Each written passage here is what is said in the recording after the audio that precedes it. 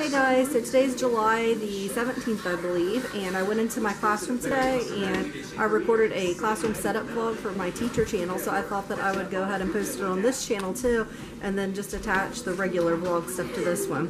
On my classroom channel, or my teacher channel, I just put like classroom setup and teaching videos and things like that, so I just put that part of the video on, but this is going to be an entire vlog, but I'm going to add in me at my classroom today. So I'm going to go ahead and insert that now, and then at the end of my classroom vlog, you'll see the rest of our day.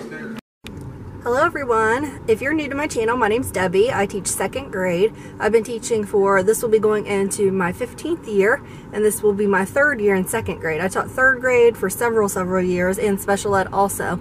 So today I'm getting ready to go to my classroom and start setting up.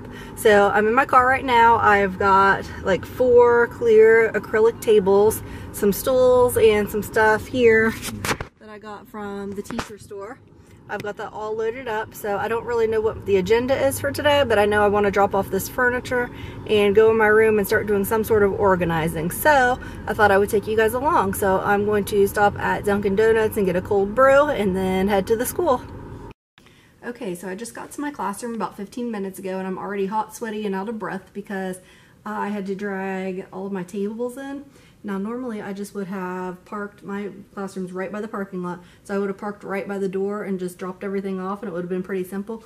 But they're repaving our parking lot, and I didn't know that, so I had to go around to the opposite end of the building and drag all the stuff down the hallway. So I brought in my acrylic tables, so the 2 little ones, 2 big ones, and then I brought these 2 stools. They've been in our garage, so they're super dirty and I need to clean them. But anyways, this is what my room looks like right now. I still have some stuff up from the end of the year last year that needs torn down. They brought back in all of the furniture and flexible seating and all that. And then my classroom has built-in shelves, so that's just where I put like a lot of my seating and my bins and things like that. So this is what we've got so far, and I'm not sure where I'm going to start.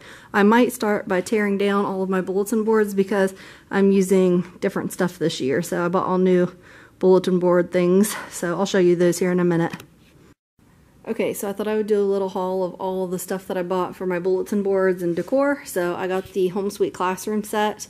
This is from Teacher Created Resources, so this is the calendar. So I have that here. Move this out of the way. And then there's all these little accent decorations that I got. So I got that big pack. And then I got the big welcome banner, which will go at the top of my bulletin board up there. I got the little classroom birthdays poster set, the paper fans. I just thought these were cute. This isn't the Home Sweet Classroom, but I just thought they were cute. I might put them up above see how I have those tassels there? I might use them for that. I don't know yet. I got a couple different borders, and then this is the Home Sweet Classroom poster. So that's what I got. Oh, and then right now I have like this wooden shiplap bulletin board, but I got the white this time. And for some reason there's ants all over my stuff. I think they came from those tables. But anyway, so that's that. Yeah, these were out in the garage, so there's like ants and stuff crawling on them. But anyway, I'm going to go ahead and get started. Okay, so one of my goals coming in today was to get my big bulletin board done. So here's what I've done so far. I tore down almost everything from before. So I still have a couple little decals up there and then a little piece of border from last time I need to get down. But I went ahead and put up my new paper, which the light is reflecting on it, so it looks like it's wrinkly, but it's not. But anyways, I put that up, and I have some of my border put up. So I need to finish the border across the top, and then here on the sides I have to cut some pieces to make them fit. And then I'll get to start putting up all my other decorations. Alright you guys, I have about an hour until I have to leave, and I just now finished my bulletin board, but I'm really happy with how it turned out. So here's what it looks like. I should turn the lights off and show you. Hold on a second. Look at all my mess. So I have to clean up all this stuff before I go too. That light shining in the windows and the light from the ceiling is just making this really glare. So let's see if I turn this off if you can see a little bit better. So here's my bulletin board. So over on this side I have the classroom birthdays, and then these are just like some little inspirational things: learn and achieve, believe, just some little decor. And then I put our welcome banner up, our Home Sweet Classroom sign. And then I have this side over here. I love the windmill. And then this sign I had last year in my room. I just moved it over. But it was the set goals and crush them sign that I got from Hobby Lobby. And of course the border. I think that turned out really good. So now I've got to start cleaning up some of these messes. Okay, so the next thing I need to do is take these pockets down. Actually, I want to take a picture of them first so I can remember what all jobs I have on here. But I use these pockets for classroom jobs. And then I would just draw a popsicle stick out, and whoever's name got picked got to choose a job. So I have all these up here, but I bought these. So these are the little library pockets that match my theme for this year. So I'm going to write the different jobs on those, and then next time I come in I can replace them with these that match everything I have up here. So I think I'm going to go ahead and pack these to take home and just snap a picture of these so I can remember all the jobs.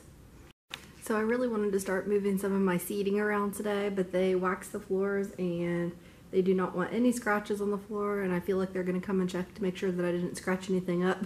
So I want to be really careful. So I probably won't move anything until tomorrow. I'm going to bring some rags and like put them under the legs of the table so that if I have to slide something, it's not scratching the floor. But I'll show you some of the seating that I'm going to use this year. We haven't gotten any information about how we're going to set up our classrooms. I have flexible seating, so I'm hoping that I can still use it as long as I maintain social distancing between the kids. So I have, of course, these, and I thought one kid could be at each one of these tables, and then I have some stools back here that you can see up on here that they can use if they sit there. I have, let's see, 8 desks, so I have those. I have this table that I can sit kids at. I have this table. I have that table. And then last year I used a lot of different types of flexible seating, like lap desks, and they set up these chairs with clipboards, and I have these chairs that they use with clipboards, but I don't think I'm going to be able to use those because I want them to be able to be cleaned off easily. So I figure I'll just use the acrylic tables, the desks, and all my different tables, and they can use stools and stuff to sit at, but I feel like I can spread these things out enough. I only will have like 15 kids this year, so I feel like I can spread those out enough that I can still use flexible seating and have them distanced.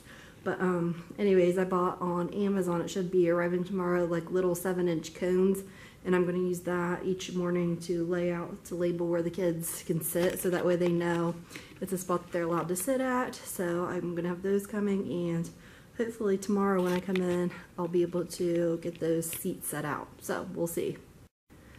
Okay, I have this bulletin board here, which I'm going to use for my calendar. It's covered up right now with anchor charts that we used at the end of the year. But I have this paper in the background, which I still like it, but I don't know if I should leave that up. I'm going to change the border, but I don't know if I should leave that paper up or order more like that. I'll probably order more so it matches.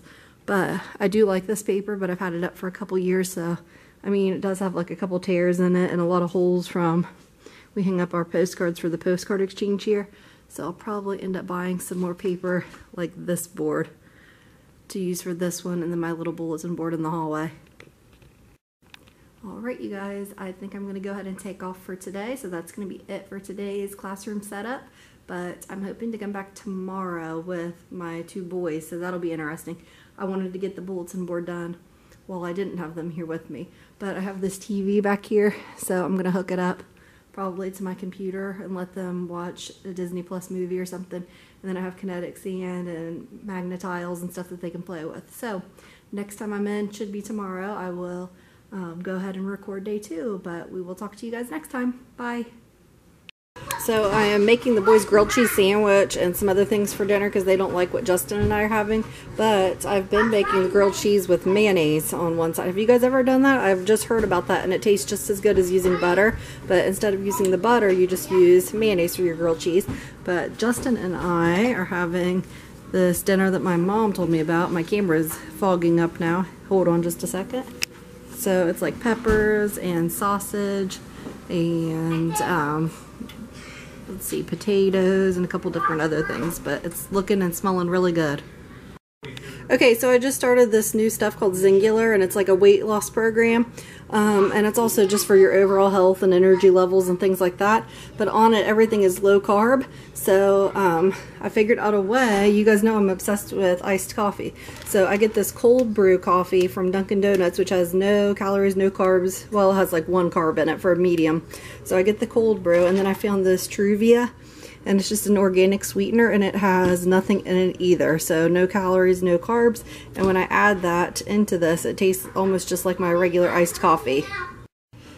Okay, I forgot to show our dinner when it first came out of the oven, but Justin is working night shift tonight, so I went ahead and packed it for him. So this is in his lunch. So it has the red peppers, green peppers, yellow peppers, potatoes, beef, and then you season it with olive oil, crushed red peppers, parsley, and oregano. So it turned out really good. I already ate mine. So that was a really good dinner, and it doesn't take very long to put it together. Then you just stick it in the oven. Alright, so the boys are out here playing. And they have a bucket of water, and we had this dish soap out here for a slip and slide, but they are using this water as a bug trap, aren't you guys? Yeah, and also I have a mouse trap on the porch, and Clay just got that big bug out of there. Cool. Anyways, we're getting ready to water the flowers. We have this hanging basket, this white one that's really pretty. And we have this one up here. But anyways, my camera's about to die, so I'm going to charge it and we'll be back. So we're going to water these and plug in this camera battery. Alright, I just got the boys in bed, and I'm going to go ahead and end the vlog here for tonight so I can get it edited and put up, and we will talk to you guys soon. Bye.